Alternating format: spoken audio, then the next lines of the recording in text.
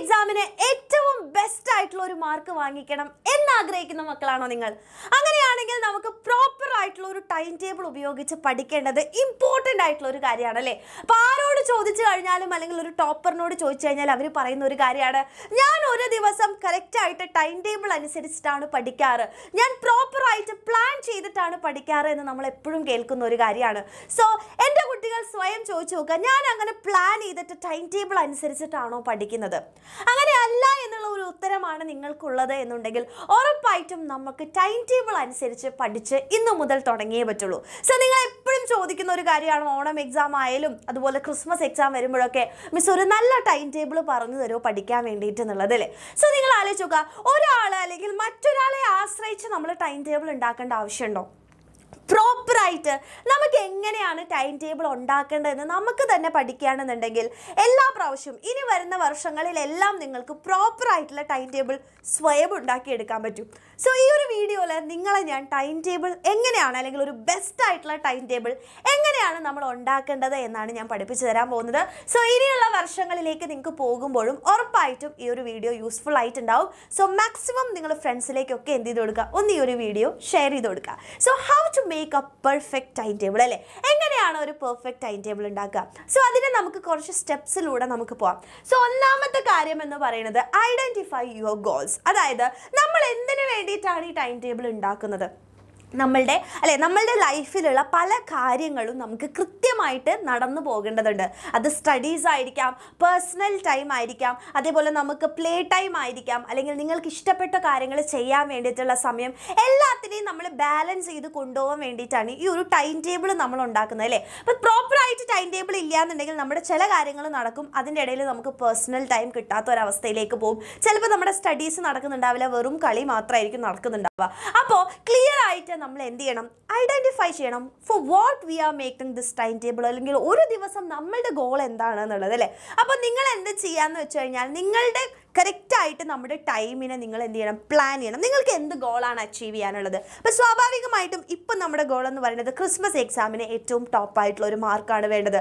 So Christmas എക്സാമിന് നമുക്ക് പഠിക്കാനുള്ള ചാപ്റ്റേഴ്സ് ഏതൊക്കെയാണെന്ന് നമുക്കറിയാം. സോ അതൊക്കെ ഒന്ന് നിങ്ങൾ നോട്ട് ഡൗൺ ചെയ്ത് വെക്കുകയാണ്. സോ നിങ്ങളുടെ ഗോൾ എന്താണെന്ന് വെച്ച് കഴിഞ്ഞാൽ നമ്മുടെ ക്രിസ്മസ് എക്സാമിൻ്റെ പോർഷൻസ് നമുക്ക് കംപ്ലീറ്റ് ചെയ്തെടുക്കണം, നന്നായിട്ട് പഠിക്കണം, റിവൈസ് ചെയ്യാനുള്ള ഒരു സമയം നമ്മൾക്ക് ആവശ്യമുണ്ട്. അതേപോലെ തന്നെ നമുക്ക് ഇതിൻ്റെ ഇടയിൽ ഫാമിലി ടൈം വേണം അല്ലേ, ലഞ്ച് ടൈം, നിങ്ങൾക്ക് സ്ലീപ്പ് ടൈം, പ്രോപ്പറായിട്ടുള്ള എല്ലാ കാര്യങ്ങളും നമുക്ക് കിട്ടണം. So identify your goals, what you have to do, അല്ലെങ്കിൽ നിങ്ങൾക്ക് എന്താണ് അച്ചീവ് ചെയ്യാനുള്ളത് എന്നുള്ളത് നമ്മളൊന്ന് മനസ്സിലാക്കി വെക്കുകയാണ് ആദ്യം ചെയ്യേണ്ട കാര്യം എന്ന് പറയുന്നത്. ഇനി രണ്ടാമത്തേലേക്ക് പോവുകയാണെങ്കിൽ ലിസ്റ്റ് യുവർ ഡെയിലി ടാസ്ക്. അതായത് ഓരോ ദിവസവും നമുക്കറിയാം ഓരോ ദിവസവും വ്യത്യസ്തമായിട്ടുള്ള കാര്യങ്ങളായിരിക്കും നമുക്ക് ചെയ്യാൻ വേണ്ടിയിട്ടുണ്ടാവുക. സോ ഒരു ദിവസം നിങ്ങൾ പോകുന്നതിന് മുമ്പ് ലിസ്റ്റ് യുവർ ഡെയിലി ടാസ്ക്. അതായത് ഇപ്പോൾ സാധാരണയായിട്ട് നമുക്ക് സ്കൂൾ അവേഴ്സ് ഉണ്ടായിരിക്കും. അപ്പോൾ സ്കൂളിൽ പോകുന്ന സമയത്ത് നമുക്കൊന്നും നടക്കില്ല. അപ്പോൾ സ്കൂൾ അവേഴ്സ് ഏതൊക്കെയാണ്, നിങ്ങൾക്ക് ഹോംവർക്ക് അല്ലെങ്കിൽ സ്റ്റഡി എന്തൊക്കെ ചെയ്യാൻ വേണ്ടിയിട്ടുണ്ട്, നിങ്ങളുടെ ഫുഡ് അല്ലെങ്കിൽ ഫുഡ് ടൈമൊക്കെ ഏത് സമയങ്ങളിലാണ്, നിങ്ങൾക്ക് പ്ലേ ചെയ്യാനുള്ള സമയം വേണം അല്ലേ, സ്ലീപ്പ് അല്ലെങ്കിൽ റെസ്റ്റ് എടുക്കാൻ വേണം, നമുക്ക് കിടന്നുറങ്ങാൻ പ്രോപ്പറായിട്ടുള്ള ടൈം വേണം, ഇനി നിങ്ങൾക്ക് എവിടേക്കെങ്കിലും പോകണമെന്നുണ്ടെങ്കിൽ ട്രാവൽ ടൈം, അങ്ങനെ ഓരോ ദിവസവും നിങ്ങൾക്ക് എന്തൊക്കെയാണ് ചെയ്യാനുള്ളത് എന്നുള്ള കാര്യങ്ങൾ നിങ്ങൾക്ക് എന്ത് ചെയ്യാം, ഇങ്ങനെ നോട്ട് ഡൗൺ ചെയ്ത് വെക്കുക എന്നുള്ളതാണ് ആദ്യം ചെയ്യേണ്ടത് കേട്ടോ. ഓരോ ദിവസവും നിങ്ങൾ എന്ത് ചെയ്യണം, നിങ്ങളുടെ ഡെയിലി ടാസ്ക് ഒന്ന് എഴുതി വെക്കുക.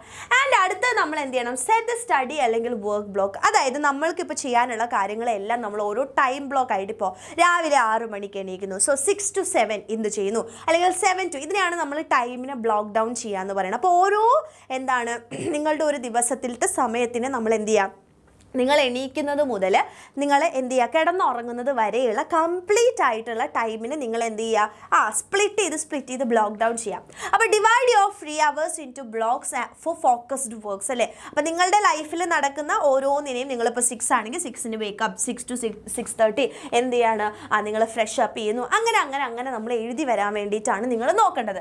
ആൻഡ് ഓൾസോ എപ്പോഴും മനസ്സിലാക്കുക, നിങ്ങളിപ്പോൾ ഒരു 7 മണി മുതൽ 8 അല്ലെങ്കിൽ 9 മണി വരെ ഞാൻ സ്റ്റഡി ചെയ്യുന്നു. അപ്പോൾ അതിൻ്റെ ഇടയിൽ നമുക്ക് ബ്രേക്കും, കാരണം ഒറ്റയടിക്ക് 2 മണിക്കൂർ ഇരുന്ന് പഠിക്കേണ്ട ആവശ്യമൊന്നുമില്ല അല്ലേ? സോ സ്വാഭാവികമായിട്ട് നിങ്ങൾ ചെയ്യേണ്ട കാര്യം മടുക്കുകയാണ് ചെയ്യുക. സോ നിങ്ങൾ ഗോൾഡൻ റൂൾ യൂസ് ചെയ്യുക. അതായത് 45 മിനിറ്റ് അല്ലെങ്കിൽ ഒരു 50 മിനിറ്റ് നിങ്ങൾ പഠിക്കുക, അതിനുശേഷം ഒരു 10 മിനിറ്റ്സ് റെസ്റ്റ് എടുക്കുക എന്നുള്ള രീതിയിൽ നിങ്ങളുടെ ടൈം ടേബിളിൽ ഇൻക്ലൂഡ് ചെയ്യാൻ വേണ്ടി നോക്കുക. അപ്പോൾ ഓരോ ദിവസവും നിങ്ങൾക്ക് പറ്റുന്ന അനുസരിച്ചിട്ടുള്ള ടൈമിനനുസരിച്ച് നിങ്ങൾക്ക് സ്റ്റഡി ടൈമും അതേപോലെ തന്നെ നിങ്ങളുടെ ഫുഡ് ടൈമും കാര്യങ്ങളെല്ലാം എന്ത് ചെയ്യുക, ഒന്ന് സ്കെഡ്യൂൾ ചെയ്ത് വെക്കുകയാണ് ചെയ്യേണ്ടത് കേട്ടോ. അതിനനുസരിച്ചാണ് ചെയ്യേണ്ടത്. ഇനി ഇതിനെല്ലാം നിങ്ങൾ എന്ത് ചെയ്യണം, ഒന്ന് ബാലൻസ് ചെയ്യണം. അപ്പോൾ അതായത് ഇപ്പോൾ നിങ്ങൾ കുറേ നേരം സ്റ്റഡി ടൈം, ഒരു ദിവസം നിങ്ങൾ ടൈം ടേബിൾ ഉണ്ടാക്കുമ്പോൾ ഒരു 5-6 മണിക്കൂർ സ്റ്റഡീസിന് പോയി കഴിഞ്ഞാൽ നിങ്ങൾക്ക് ചിലപ്പോൾ ഫ്രീ ടൈം കിട്ടാത്ത ഒരവസ്ഥയിലേക്ക് വരും, ഫുഡ് ടൈം കിട്ടാത്ത, സ്ലീപ്പ് കറക്റ്റായിട്ട് കിട്ടില്ല. സോ എപ്പോഴും നിങ്ങൾ നിങ്ങളുടെ ബ്രേക്കും അതേപോലെ തന്നെ അത് ആദ്യം പ്ലാൻ ചെയ്യുക. ഏതൊക്കെ സമയങ്ങളിലാണ് നിങ്ങൾക്ക് ബ്രേക്ക് വേണ്ടത്, ഫുഡ് ടൈം നിങ്ങൾക്കറിയാം, ഉറങ്ങുന്ന സമയം നിങ്ങൾക്കറിയാം. അപ്പോൾ ആ ബ്രേക്കുകൾ നിങ്ങൾക്ക് എന്ത് ചെയ്യാം, ഓൾറെഡി എഴുതി വയ്ക്കാൻ പറ്റും. എന്നിട്ട് അതിൻ്റെ ഇടയിലുള്ള സമയങ്ങളിലേക്ക് നിങ്ങൾക്ക് സ്റ്റഡി അവേഴ്സിലേക്ക് നിങ്ങൾക്ക് എന്ത് ചെയ്യാൻ പറ്റും, അതിനെ മാറ്റാൻ വേണ്ടി പറ്റും കേട്ടോ. അപ്പോൾ ബ്രേക്കും പ്ലേ ടൈമും നമുക്ക് എനർജി കിട്ടണമെന്നുണ്ടെങ്കിൽ സ്വാഭാവികമായിട്ടും അത് നിങ്ങൾ പ്ലാൻ ചെയ്തേ പറ്റുള്ളൂ. ആൻഡ് ഒരു 7 മുതൽ 8 മണി വരെ നിങ്ങൾ 8 മണിക്കൂർ വരെ നിങ്ങൾ ഉറങ്ങിയേ പറ്റുള്ളൂ. സോ നിങ്ങൾ 10 മണിക്ക് കിടക്കുകയാണെന്നുണ്ടെങ്കിൽ 8 മണിക്കൂർ വെച്ച് 6 മണിക്ക് എണീക്കുക എന്നുള്ളത് നിങ്ങൾ കൃത്യമായിട്ട് പ്ലാൻ ചെയ്ത് വെക്കാം. ആൻഡ് ഓൾസോ നമുക്ക് ഫാമിലി അല്ലെങ്കിൽ പേഴ്സണൽ ടൈം നമുക്ക് ആവശ്യമാണല്ലോ. നമുക്ക് സ്വന്തമായിട്ടൊരു സമയം വേണം, നമുക്ക് ഫാമിലി ആയിട്ട് സംസാരിക്കാനുള്ള സമയം വേണം. അപ്പോൾ ഇതൊക്കെ തന്നെ നിങ്ങൾ ഓരോ സമയങ്ങളിൽ എഴുതി വെക്കുകയാണെന്നുണ്ടെങ്കിൽ ബാക്കിയുള്ള ടൈമുകളിൽ നിങ്ങൾക്ക് എന്ത് ചെയ്യാൻ പറ്റും, സ്റ്റഡി ടൈമിലേക്ക് മാറ്റാൻ വേണ്ടി പറ്റും. സോ നമുക്കതിൻ്റെ ഒരു ബുദ്ധിമുട്ടുണ്ടാവില്ല കേട്ടോ. അപ്പോൾ സ്റ്റഡി ടൈമിൻ്റെ ഇടയിൽ പ്ലേ ടൈം അല്ലെങ്കിൽ നിങ്ങളുടെ ബ്രേക്ക് ടൈം ആഡ് ചെയ്ത് പ്രോപ്പറായിട്ട് നിങ്ങളുടെ ബ്രേക്ക് ടൈമുകൾ നിങ്ങൾ എഴുതുക ആൻഡ് ബാക്കിയുള്ള സമയങ്ങളിലേക്ക് സ്റ്റഡി ചെയ്യുക. അപ്പോൾ ബ്രേക്ക് ടൈം ഭയങ്കര കൂടുതലാക്കി നിങ്ങൾ എടുക്കാതിരിക്കുക എന്നുള്ളതാണ് ടൈം ടേബിൾ ചെയ്യും അല്ലെങ്കിൽ ഉണ്ടാക്കുമ്പോൾ നിങ്ങൾ സൂക്ഷിക്കേണ്ട ഒരു കാര്യം എന്ന് പറയുന്നത് കേട്ടോ. ആൻഡ് രണ്ടാമത്തെ കാര്യം, പ്രയോറിറ്റൈസ് സബ്ജക്ട്സ്. അതായത് നിങ്ങൾക്കിപ്പോൾ എല്ലാ ദിവസവും എല്ലാ കാര്യങ്ങളും ചിലപ്പോൾ നടന്നു പോകണമെന്നില്ല, പക്ഷേ നിങ്ങൾക്ക് ഒരു ദിവസം എന്തായാലും ചെയ്തിരിക്കേണ്ട കുറച്ച് ടാസ്കുകൾ ഉണ്ടാവും അല്ലേ. അപ്പോൾ മസ്റ്റ് ഡു അല്ലെ, എന്തായാലും നിങ്ങൾക്ക് ഇന്ന് ചെയ്തേ പറ്റൂ എന്നുള്ളതിനെ നിങ്ങളൊന്ന് ലിസ്റ്റ് ഔട്ട് ചെയ്യുക. പിന്നെ ഇമ്പോർട്ടൻ്റ് ആണ്, പക്ഷെ കുറച്ച് നമുക്ക് വെയിറ്റ് ചെയ്താൽ ഇപ്പോൾ ഇന്ന് ഇനി പറ്റിയില്ലെങ്കിലും പ്രശ്നമില്ല എന്നുള്ള ഒരു സാധനം ഉണ്ടാവും. പിന്നെ ഓപ്ഷണൽ, നമുക്ക് എക്സ്ട്രാ ടൈം കിട്ടിക്കഴിഞ്ഞാൽ നമുക്ക് ചെയ്യാം എന്നുള്ള രീതിയിൽ 3 എണ്ണമായിട്ട് നിങ്ങൾ, അപ്പോൾ ഈ മസ്റ്റ് ഡു എന്തായാലും അന്ന് നമ്മൾ ചെയ്ത് തീർത്തിരിക്കണം. ആൻഡ് ഓൾസോ ഒന്ന് മാറ്റി വെക്കാൻ വേണ്ടി പറ്റും എന്നുള്ള കാര്യമാണെങ്കിൽ, നമുക്ക് തീരെ സമയം കിട്ടാത്ത ഒരവസ്ഥയാണെങ്കിൽ നമുക്കതിനെ ഓപ്ഷനാക്കി വെക്കാൻ പറ്റും അല്ലേ.